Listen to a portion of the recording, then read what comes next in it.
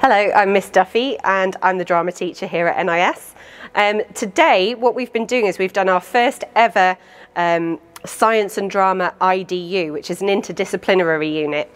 We're currently in the multipurpose hall up the top in the booth, and today this building was transformed into a courtroom where we did a trial, which was the trial of Edward Boone, who was on trial for murder of his neighbour's dog.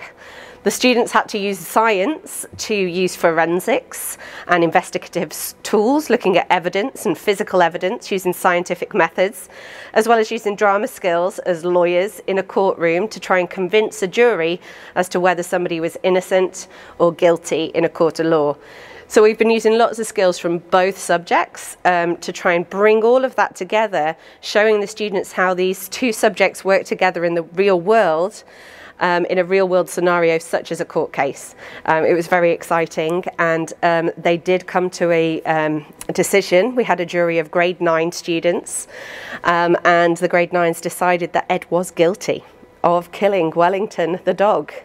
And Ed was given a sentence, a 6-month suspended sentence and a £2,000 fine, because we were in a British courtroom, of course.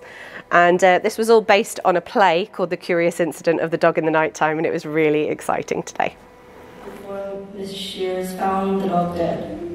From these reports, I cannot seem to find any evidence that Could you tell us about the interview of Mrs. Shears?